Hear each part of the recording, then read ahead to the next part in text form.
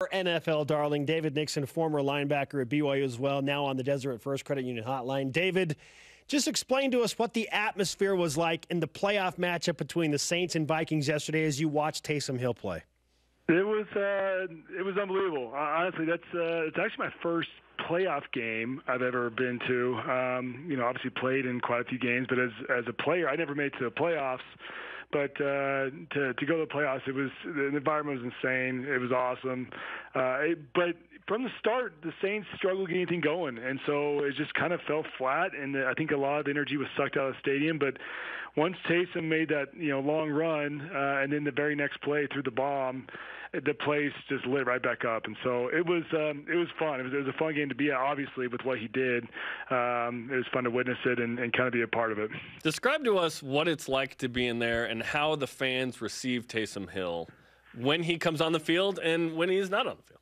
Well, it's funny because I think I came on here back in August, and we talked about after one of the preseason games how I saw two guys wearing Taysom Hill jerseys at the preseason game in L.A. against the Chargers.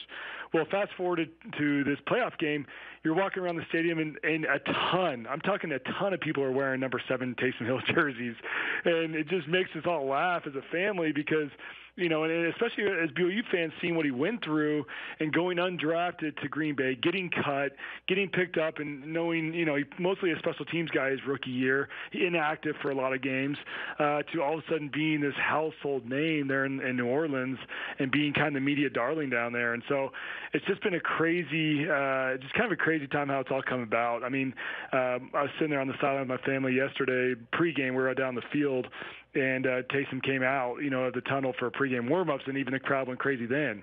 And I kind of looked at my sister, and we both just laughed on about how this whole journey has been just a crazy ride and how it's come about. But it was fun. There was a kid in front of us that didn't know we were his family wearing a Taysom Hill jersey. The guy behind us kept yelling for Sean Payton to put in Taysom. He didn't know that we were family. And so the whole place was going nuts, and it was fun to see him. When he comes in, he provides that spark, and it was interesting because at the hotel we were staying at, Maurice Jones-Drew, the NFL All-Pro Bowler running back, was there staying as well, and I ran to him in the weight room, and we were chatting. And nice weight room drop, by the way.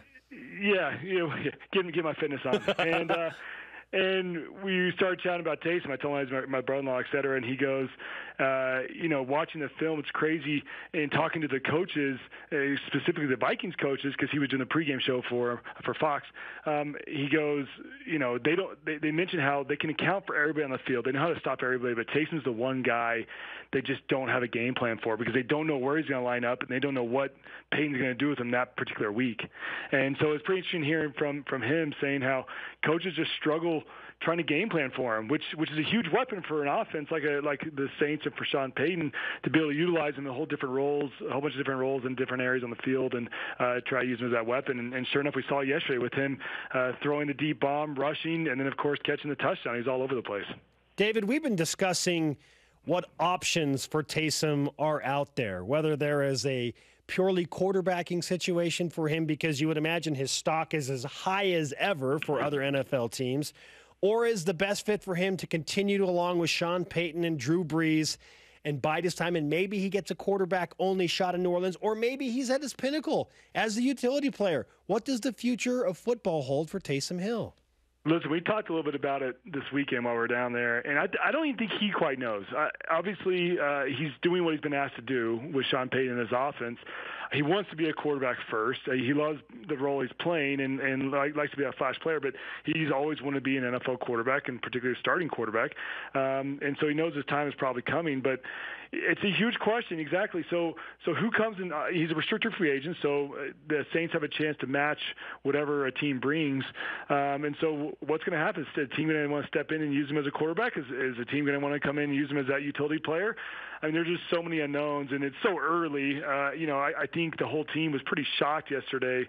They lost. And after the game, we hang out with the family members, and you could just see it on the players' faces. It's just, I think this is a game they thought they definitely should win and then head up to Green Bay, but wasn't the case. And so I think for them, it's just kind of trying to wrap their heads around the season being over, and they'll get to it here pretty soon. But, I'm with you guys.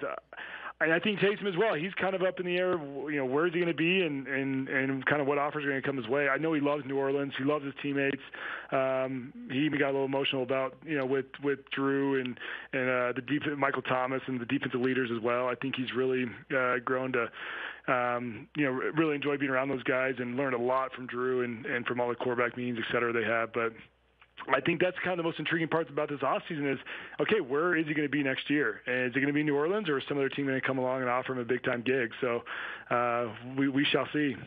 And help us understand this. I did a little bit of research. I don't know a ton about the nuances of this, but he's a restricted free agent. So basically there are different tender options, blah, blah, blah. The Saints can match what another team offers him, correct? Yeah, the long and the short is that if a team comes in and offers him a certain amount, the Saints can match it or they can let him walk. And at that point, Taysom still has the opportunity to turn down that offer and come back to the Saints for less money if he wanted to.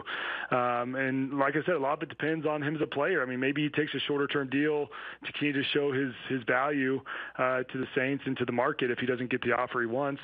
And so there's just a lot of options on the table. The restricted tag limits you a little bit because at the end of the day, the Saints still hold his rights. He's not a complete free agent, but it's a good situation to be in, especially like you said, coming off this game, you literally couldn't have a better last game to end the season on to head into free agency. David, I want to ask you about two NFL guys or future NFL guys that are coming out of BYU that have postponed NFL consideration for now. Tight end Matt Bushman and defensive lineman Kairos Tonga. What do you think of their decision to forego the NFL for now and come back and play their respective senior seasons at BYU? No, it was big time. And listen, for a guy like Matt Bushman, a return missionary, I understood his reasoning for wanting to go. And Kairos Tonga, I believe, served mission as well, correct? Yes. So both of them a little older. At BYU, I don't blame guys that want to go early because in the NFL, scouts and GMs look at you, and you have a clock on your body, right? You have a time clock. And for every year that you get older, your value decreases. And so for BYU guys, if you want to leave early, Austin Culley left early. I don't blame you at all because every year you wait, I think the value and maybe the round you get drafted in decreases significantly. And so I wasn't going to blame him. I was excited for him, but the fact that he came back made me more excited, obviously, as a BYU fan. And I told Bushman after the San Diego State game, we're on the field, I told him, listen, I would trade 2 or 3 years in the NFL for 1 year at BYU because it's an experience that wow. At BYU, it's an experience that you can't get anywhere else. And once you get to the NFL, you realize it's just strict business. I mean, it's strictly business. Every year, the team changes because of free agents, whatever it may be. And a lot of guys are out there kind of playing for themselves to get their contracts, get their money. Whereas at BYU, you're playing for this common goal, this common mission to represent the university, you represent your families, et cetera. And so it's just a whole different vibe. And, yeah, the money's great, but you can go make money doing anything else as well. And so for me, it's stay at BYU. The NFL will always be there. Hopefully your body holds up to where you get there. But I think both these guys will benefit from 1 more year. You get Zach Wilson back for Bushman, who's 1 more year experience, older. He'll have an off-season to be able to work on his skills and hopefully continue to implement schemes to get Bushman involved. And then Kairos Tonga hopefully continues to get his conditioning in play to where he can be a 3-down player versus a 2-down player like he is right now and become even more dominant. And on top of that, I think BYU will continue to develop the defensive line and defensive ends to hopefully take some double teams off Bushman and allow him to off Kairos Tonga, allow him to kind of do his thing. So it's only good for BYU, and I think it's only good for those guys who let them continue to develop and hopefully rise their draft stock come next year. David, we look forward to you delivering our Taysom Hill jerseys to us here in Studio B, man.